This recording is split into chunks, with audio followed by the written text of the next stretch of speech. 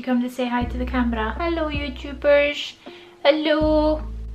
Good morning everybody, or afternoon, evening, whichever part of the day you are currently at. For me it is 7:30 in the morning and I've just gotten ready for the day ahead, and I thought it'd be a fun idea to take you guys with me, show you a little bit of what my day entails. Hello everyone, my name is Agnes. Welcome back to my channel where I share all things nails and more. So I do have 2 clients and a whole bunch of things that I need to get done. I do work from my home salon, so I'm literally in my bathroom at the moment. We're gonna go downstairs. Before we do anything, I need to feed the cat and I need to sort myself a coffee. Without any further ado, let's get on with it.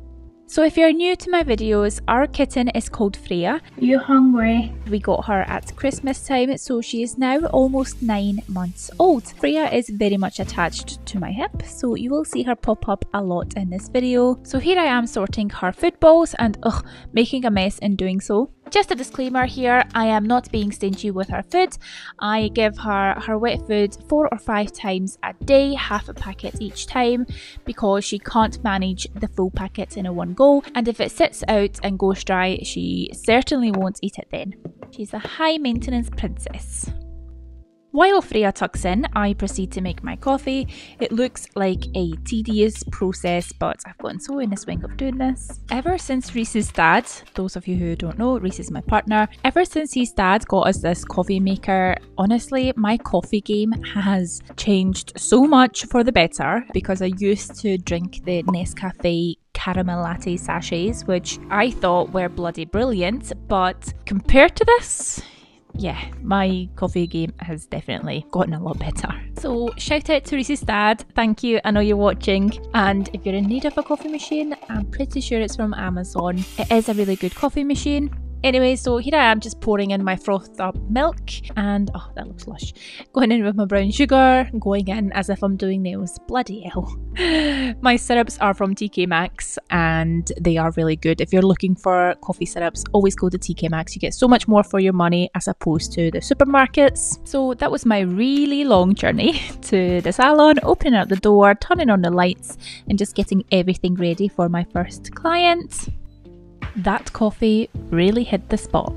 Oh yeah. Popping on my apron, this one is from NAF, and on goes the TV, and then I realised the flamingo light next to the Rodeo Nights gel polish collection has run out of batteries, so I'm quickly changing them over, not realising the ones that I've put in it are also half used, so it's still not as bright as it should be. Anyways, so my first client is in at 8:30, which is in 10 minutes time.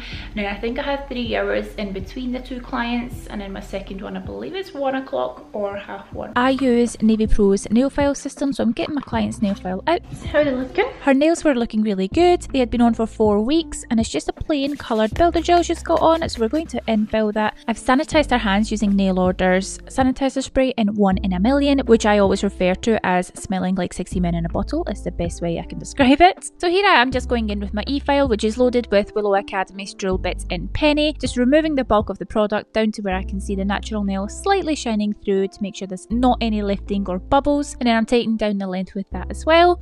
And then with my hand file I am fixing the shape and etching the natural nail just wherever's grown back in, and with my e-file and drill bit in flame I am lifting and pushing back the cuticles, working my way from left to right and then right to left, nipping away any dry cuticle before wiping the nails with acetone to dehydrate for product application. First going in with Pure Bond, which just helps with adhesion, pop it in a lamp to cure, and then I'm going in with a coat of Pure Foundation in Clear, followed by Pure Build in Kiss. Now I'm doing a thin coat of the builder gel, and then I'm going to go in with a blob, and then I'm guiding it where I want it to go using a long liner brush. Once it's levelled and I am happy with the structure, pop it in the lamp to cure, and I am working on both hands at the same time. I do this 1 nail at a time though, because what we don't want is the product flooding into the sidewalls. Skipping forward, I am wiping off the sticky residue, and I do refine the nails after application just to make sure that they are super smooth and even. Although because Hona's builder gels are HEMA free, I am avoiding filing the free edge because that can cause chipping.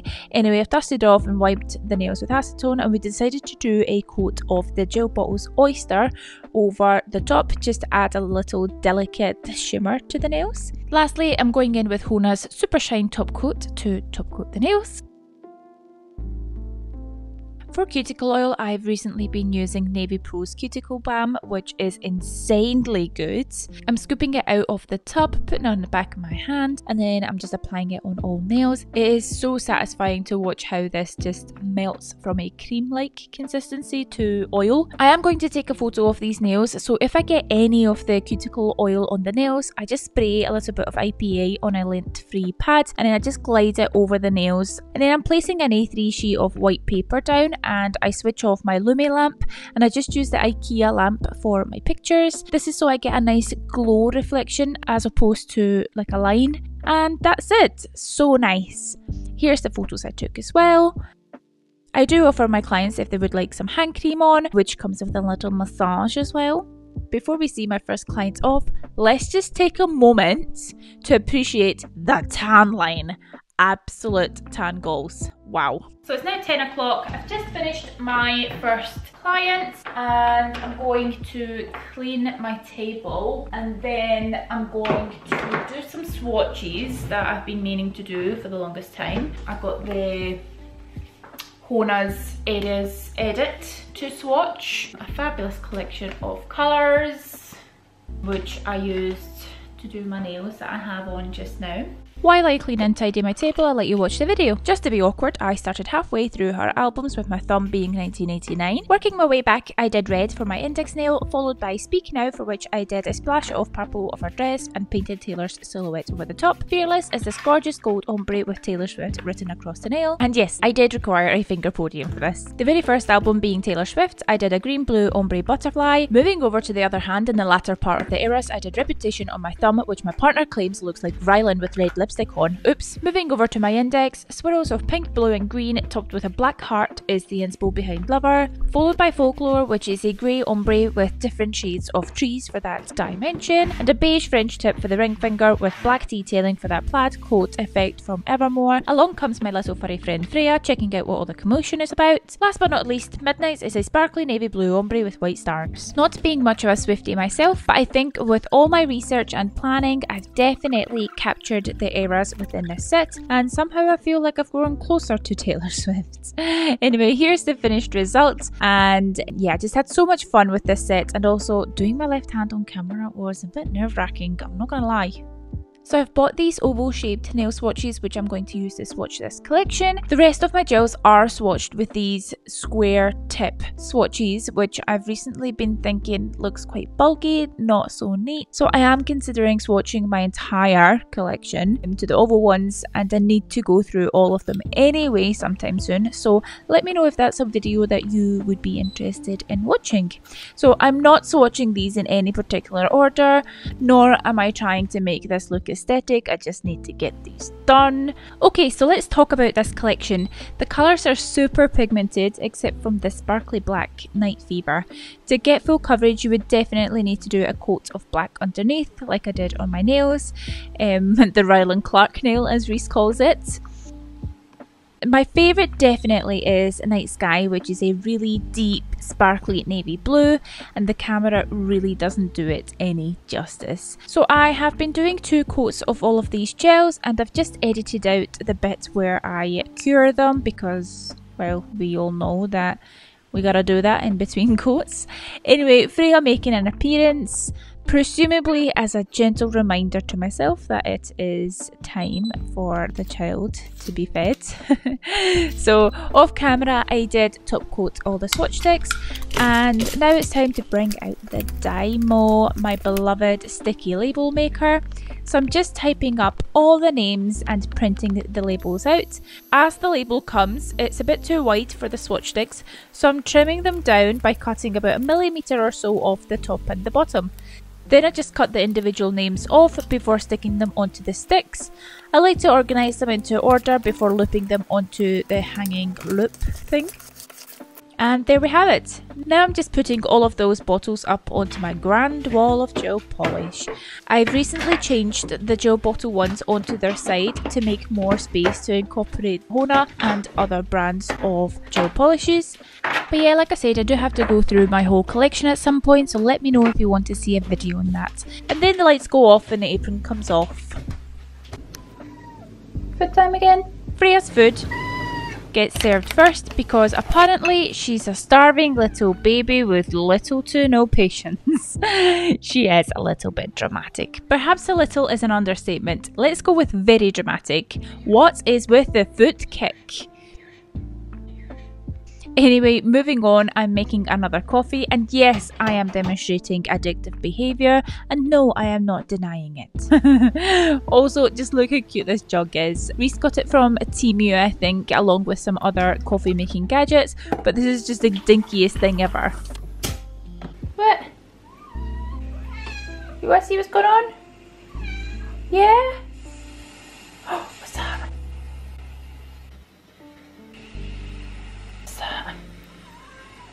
What is it? And this is your sign to get yourself a coffee if you haven't already done so.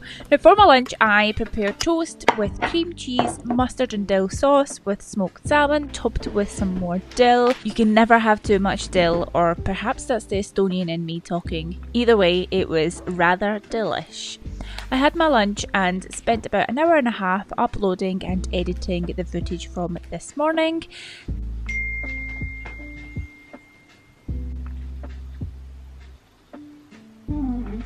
I love you. And then it was time for my second client, who came in with a colour on her nails that I for sure did not apply 3 weeks ago when she left the salon, with chrome coral nails. As a hairdresser, she accidentally popped on her tint covered gloves inside out, therefore her nails got stained, and then she said she popped on some pink nail varnish. Well, let me put it this way, whichever nail varnish it is, it's revolutionary because that was not coming off. So we can all make our own conclusions here. Quickly realising that acetone wasn't going to remove this nail varnish gel polish, I went in with the penny drill bit, removing all product down to her clear builder gel layer, and then I prepped the nails for infill, etching over the regrowth, shaping the nails, doing all the cuticle work, and then I went in with a coat of Pure Bond before I went in with Pure Foundation in clear, and then my second coat of Pure Foundation to build the nails up. And then I'm removing the sticky residue and refining the nails. This time we went for black. The one I'm using is the Gel Bottles Jet Black, of which I did 2 coats of before top coating it with matte top coat. And then we did a shiny French using shiny top coat. I actually didn't manage to capture any footage of the finished nails, unfortunately, but in fairness, we applied cuticle oil, which of course is shiny, and where that went on the matte, it would have taken an absolute age to get it cleaned off the nails properly and to get a good shot. Sometimes you do get imposter syndrome, not wanting to keep your client back too much, especially when you've done nail art as well. So anyway, we finished with hand cream and a little hand massage, and then I just cleaned up after this client, sanitizing her files using IPA and a brush before popping them back in her little file box to use for next time. And I do use the navy nail filing system. Nail files and their storage is a very controversial topic, but I personally have been using this system for around 3-4 years and it works for me. So giving everything a wipe over, the armrest, the nail lamp, the table and my nail brush, I keep a little towel folded up covered with kitchen roll to clean my brush when I'm doing nail art or cleaning up around the nails. I noticed my new, in other words my nail dust extractor, Salon Air by Vodex, wasn't being quite as effective as it normally is, so I'm going to give her a little clean out and change her filter, taking the lid off, and as you can see she's pretty full of nail dust. So first thing I do is get a plastic bag and have it ready to pop the filter in. So gently lifting an edge, I'm starting to roll up the filter with all the nail dust in it, like a Swiss roll. Being really careful not to disturb and lift the nail dust into the air, and then that goes straight into the bin bag. Lots of residue around the edges, so with my hoover and a narrow pointy attachment, I'm getting right in there and sucking up all that nail dust. Then I'm taking all the rest of the filters out, and I'm going to start from the very bottom. Normally there's nothing at the base, but I'm giving it a little hoover over anyway. And then using Sephora Anti-Bac Nectarine and Vanilla Scented Spray, which I picked up from Home Bargains. Oh, it smells beautiful. I'm wiping over the base and up the sides. Then I'm cleaning the inner casing, and these are really heavy to lift, you know. I'm going to clean that and then pop it back in. The very bottom filter, this is the Deep Bed Carbon filter it's called. I'm wiping over and popping it back in. And then a HEPA high efficiency particulate air filter goes back in, giving it a wipe over before realising that it started to snow, quite literally. So I brought out the bin bag and really should have just gotten a bigger bag, but anyway, we're rolling with it. I'm just giving this filter a really good spanking. Look how much came out, my gosh. But we're not done yet. While this isn't a glamorous job to do, this filter does cost £119 including VAT, so you bet I'm going to be spanking the life out of it, or the dust out of it, shall we say, as opposed to ordering a new one straight away. I will at some point though, yikes, but she's got more life in her for now. Then for some reason, as opposed to getting up and getting the hoover and changing the attachment, it made more sense in my brain to spray all this dust down and wipe it away. Anyway, now that that filter is no longer snowing, I'm going to pop it back in with a quick hoover over. Then for the very top filter frame, because the edges are velcro for the filter to stick to it, so I'm trying to clean it with some kitchen roll, which wasn't doing a very good job, so I picked up my little nail brush and that worked a dream, getting right in there, and I will dispose of this once finished. Hoover over, a quick wipe, and back in it goes. Now let's grab a nice new filter for her, and we're just going to pop it in. I'm just giving it a really good press down to attach it onto the velcro. Wiping over the inside of the lid as well as the outside, and then I'm going to pop it back on. Last but not least, I'm giving her a little spray down on the outside, a little wipe over, and boop, she is done, nice and clean. Now I had a bin in this corner, and where I've been waxing Reese's eyebrows, I've thrown a wax stick in the bin and obviously missed it, so it's stuck on the floor, so I'm just cleaning that up. And then I'm organising these wires out, number one pain in the for us nail technicians, eh? However, before putting Nunu back, I am going to hoover and go over the floor with my Flush Speed Mop. You guys, I moved into my home salon in August last year and we fully redid everything in this room, including this floor. I'm just reconnecting the extraction arms. I have the double one, so I'm connecting the one that goes to my desktop and the other one is the overhead one. But yeah, as I was saying, I am still not over this floor. We put it down throughout the house as well, and I'm just obsessed with it. We searched high and low for a wood effect floor that was not too brown, not too light, not too grey, like a neutral sort of wood effect. We found this in B&Q and we were hesitant to get it because we wanted a really good quality floor, and so we searched all the fancy expensive flooring shops as well, but nothing compared to this floor we found in B&Q, so that's what we went ahead with, and we do not regret this decision. And in the end we got our really good quality flooring. It's coming up to a year and it's brand new, no problems with it, no scratches, nothing. So if you're considering B&Q flooring, it's a yes from us. While mopping away, I realised that the Chloe chair base was looking dusty, and so I gave it a quick wipe over, and then I finished off the mopping, and this was the pad when I finished. Yikes, but it's so satisfying though. I should mention as well, Reece laid all our flooring. He's a man of many talents. Let me know if you'd like to see the video of the process of us doing up the salon. Quick freshen up of Freya's throne, which used to be used for doing pedicures, but I cannot do them anymore because of my back.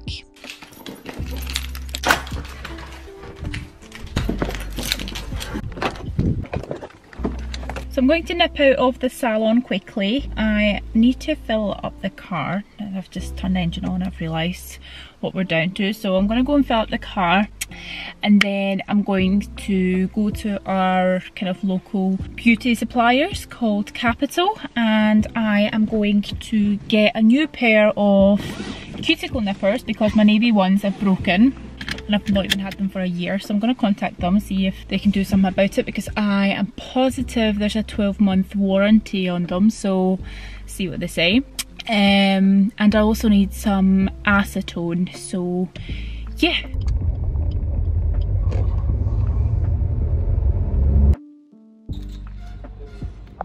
Straight away I'm grabbing the acetone. Now Capital, or the one close to me anyway, has recently started stocking glitter bells. Can't lie, the temptation was overpowering, but I remained a good girl and didn't do it. Stick to the plan. Just picking up the cuticle nippers. And I'm back and I've got the goods. We got 1 bottle of acetone, 2 bottles of acetone, 3 bottles of acetone, 4 bottles of acetone.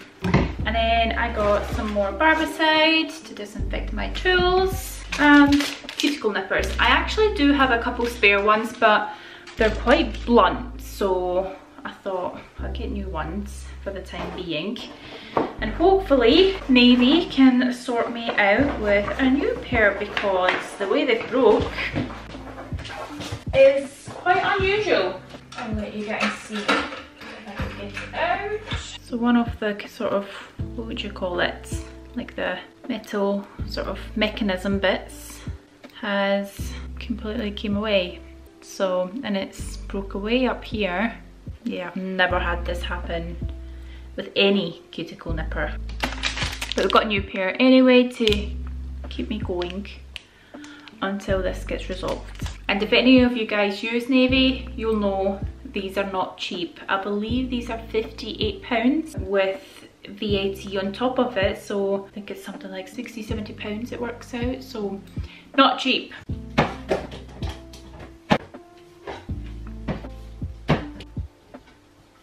So it's 4:45 now, and I have done my 2 clients for today, and I've just came back from Capital Hair and Beauty. I got the cuticle nippers and the acetone. I went out with the mindset I'll get new cuticle nippers because the extra ones that I have are quite blunt. So I did actually have a little go at these new cuticle nippers, and my god are they blunt. When you're used to using the best of the best, which I believe is Navy, leave your suggestions down below if you reckon there's anything better than that, because I'd like to see. But my god, they were blunt. So yeah, I hope the situation gets fixed soon. I'll just need to see how I go with these cuticle nippers for now. Post-editing Agnes here. I can confirm Navy has sent out replacement springs, which is the official term for these parts, and it just took a few days from sending them the email to receiving them in the post. Anyway, all that aside, if you watch my videos you would know that I am quite crafty. I quite enjoy doing some little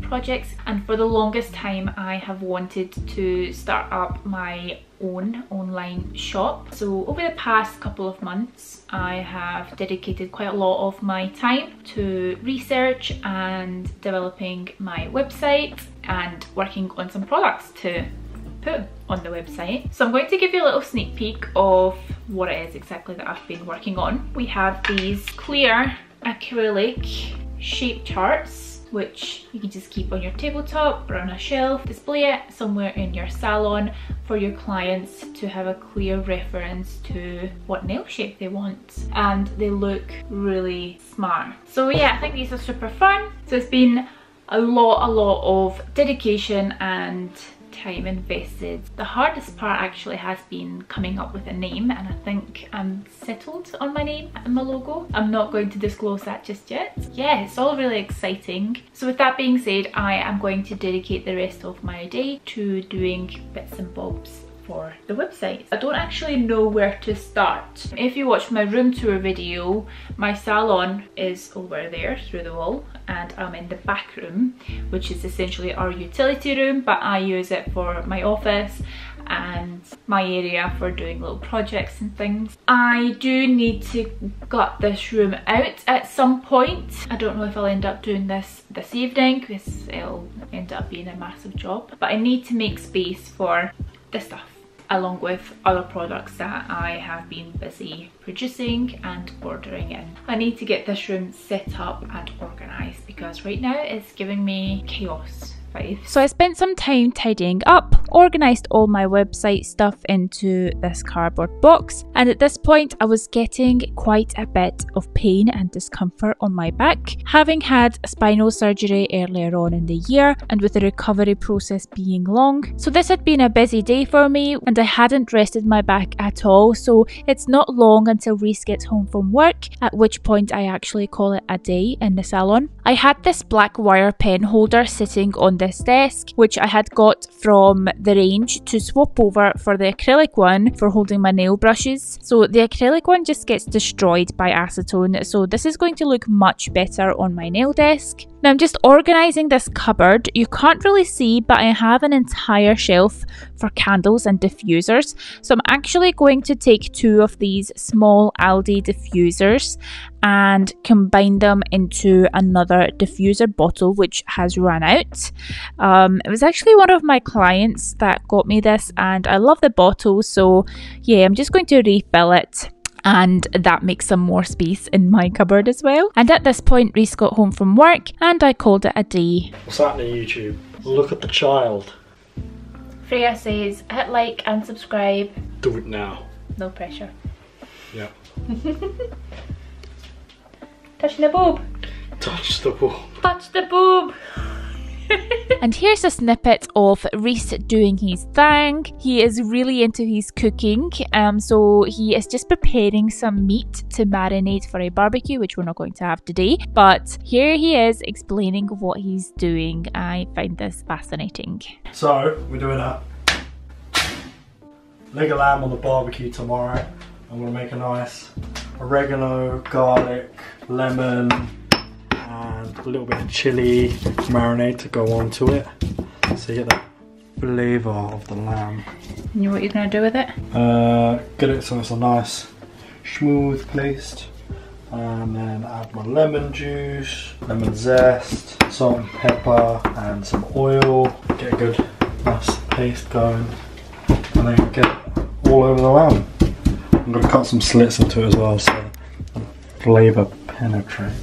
Ooh, ooh. That's a big boy. Yeah.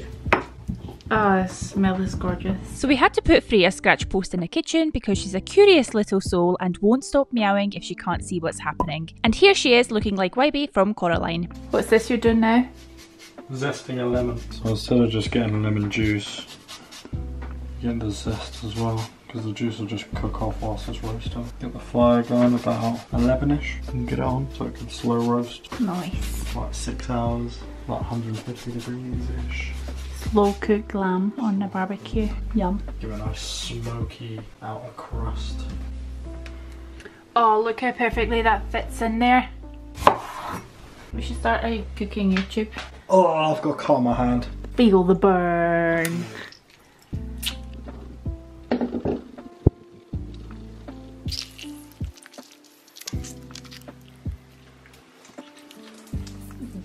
Babe, it's everywhere. I know. Wash that off. Yikes. At least it smells nice again. That's clean. And saying that there's a lot of cleaning to do. And that's all for today, guys. If you're still here and watching, thank you so much. I hope you have enjoyed this video. Please do give it a thumbs up and don't forget to subscribe to my channel for future videos. Thank you so much and I'll see you next time. Bye!